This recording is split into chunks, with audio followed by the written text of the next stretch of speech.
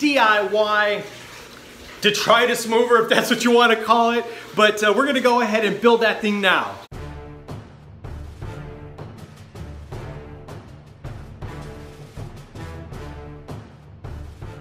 Greetings everybody, this is Paul the Inventory King. If you guys could punch the subscribe button and click that notification bell, I'd be honored for you guys to join me on my channel and get notifications on when I upload a video. So today, we are in the fish room, and what we are going to be doing in the fish room is we're going to build an inexpensive, DIY, cheap, whatever you want to call it.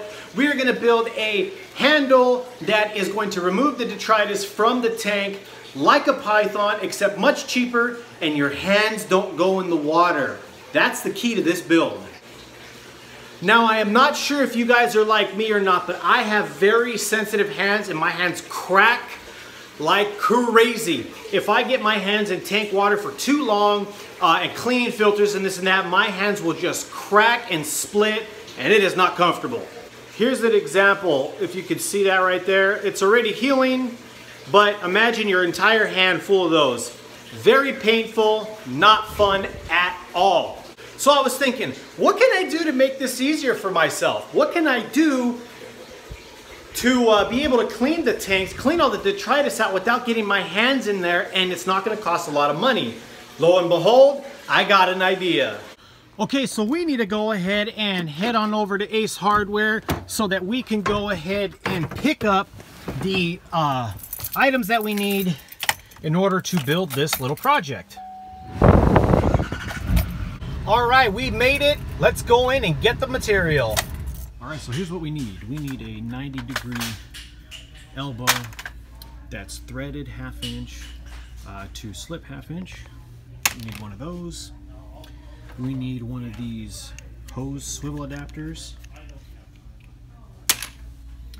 We need a reducing bushing that goes from 1/2 inch threaded to 3/4, and a 45-degree elbow.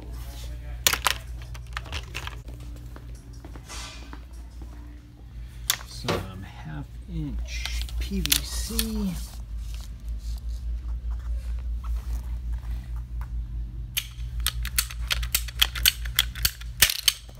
We are back and we are ready to build this DIY detritus mover, if that's what you want to call it. But we're going to go ahead and build that thing now. We're back, and this is a very simple design. Now, if you're going to go to your Home Depot or Lowe's, big store, you're going to get this, these items for a lot less money. But I spent, we'll go over that later. Okay, so here is what we got.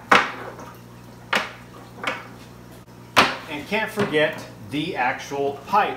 So what we're going to do is we're going to build a very simple extension that you can use for like a python or anything that has a suction on it. So this is not going to be anything precise. It doesn't have to be perfect. So, but I do want to try to have something that's going to be like a handle size. So we'll go about here on this one. So I went 1/2 inch just because it's smaller, a lot less work for it to pull the water up. We got the paper towel, and this is going to be to just glue everything together to not get it on my little stand here. Okay, so let's go ahead and start with this piece. Again, this is nothing special. You don't have to measure. Just build it to the size you want it to be, and we'll start off with that. So we need to prime the PVC. And we need to go ahead and let's go ahead and prime this one. And while it's here, let's prime this one too. Okay, so we got those primed. Now we need to go ahead and get the glue opened up and go from there. Now, because this is not, I'm going to be under a lot of pressure, you don't have to do a lot. Just a little bit will be sufficient enough.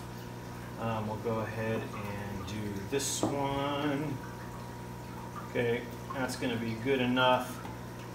Whoops. Let's wipe that off.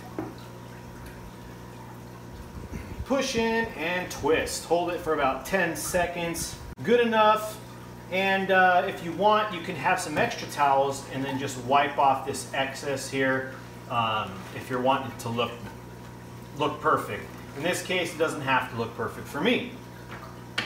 Next is going to be, we need to get this 45-degree angle on. So we need to get that set. We need to go ahead and get some more glue. We need to get some glue in here. And a little bit there. Kind of a little too much, but that's okay. And 45 degrees should be about there. Okay, I'm going to go ahead and wipe this off.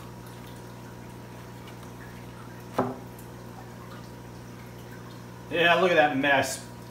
Whatever, it's all going to be good. Okay, so now what we need to do is we need to go ahead and connect this. I'm going to get some pipe thread. All right, so let's go ahead and we're going to thread this guy.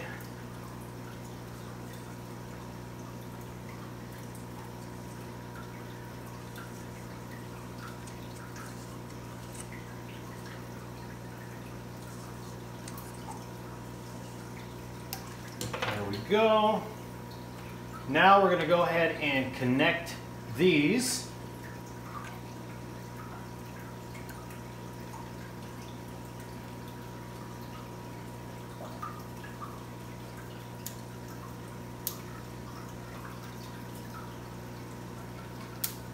That ain't gonna go anywhere and it ain't gonna leak. So we got the first part done.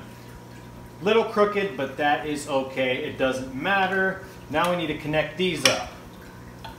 So we're gonna go ahead and again prime this, prime the inside of this, get some glue.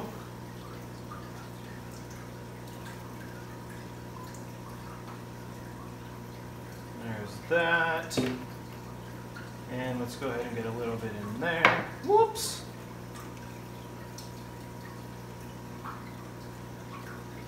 Ten seconds. Okay. We're almost done. Go ahead and wipe this off. Boy, this is this is kind of sloppy. But again, who cares? It's for the fish room. It's to make my life easier. So we're going to go ahead and plus it's hot, so the glue is real liquidy. Okay, so now we need to go ahead and prime the inside of this and decide how big we want this thing to be. So again, my whole point is to be able to work without having my hands in the aquarium. So we know that, say this tank over here, I would say about here is going to be good, right around here.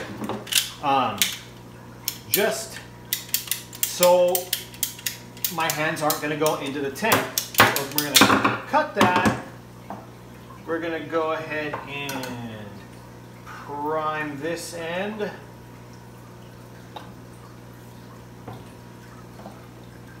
Yeah, this glue is just so liquidy because it's hot. So it's easy for it to be messy. Okay, there's that. And there's that. Connect like so, twist to help it bond. Count to about 10, give or take, and wipe it down. Close the glue up. Close the primer up, and now we need to let this sit for just a little bit and cure. With it being the red hot blue glue by Christie's, it dries and cures really quick, so it's not going to take long, especially in this heat. Be back at you. So the total cost was $7.25 from my local hardware store. If you're gonna go to a big box store, you're most likely gonna be able to build this thing for under $5. Being a local hardware store, they charge more. So again, if you're near a big box store, you're gonna save a good amount of money, probably $5 or less. If not, it was under $8 for me. All right, so here we go. We're gonna go ahead and hook up the Python to this attachment here. if I could get it to line up. There we go. Okay, so now there's definitely a suction, you can hear it. And what we're going to do is this is going to be the handle to go into the tank, so my hands do not have to go in there anymore. And we see water going through the hose. It's working.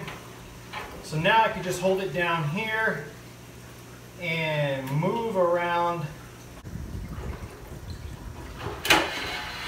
So we're going to go ahead and try the next example here on this tank, because with it not having any sand and the detritus is right there on the bottom, it's going to work perfectly.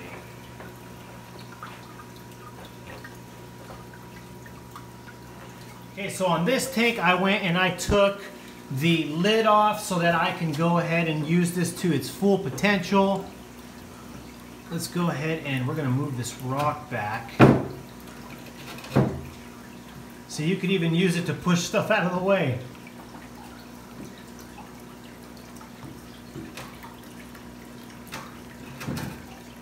Alright, here's some detritus down over here.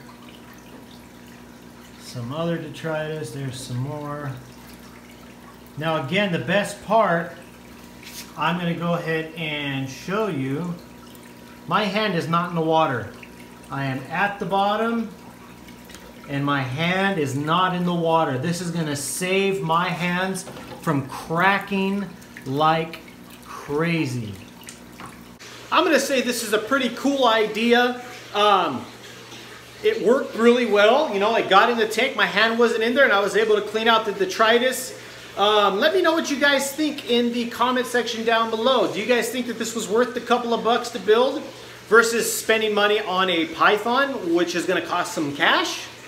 Especially when you need to buy the bigger one to reach down into these deep tanks. So there is that to consider, definitely that to consider. You guys are amazing. Thank you so much for watching the video. Again, if you guys could punch that subscribe button and click on that notification bell, I'd be honored to have you guys join me on my channel and check out my fish keeping adventures. Again, you guys are awesome. All the thanks goes to you. If you can like the video, share the video, subscribe and click the notification bell, you are all awesome.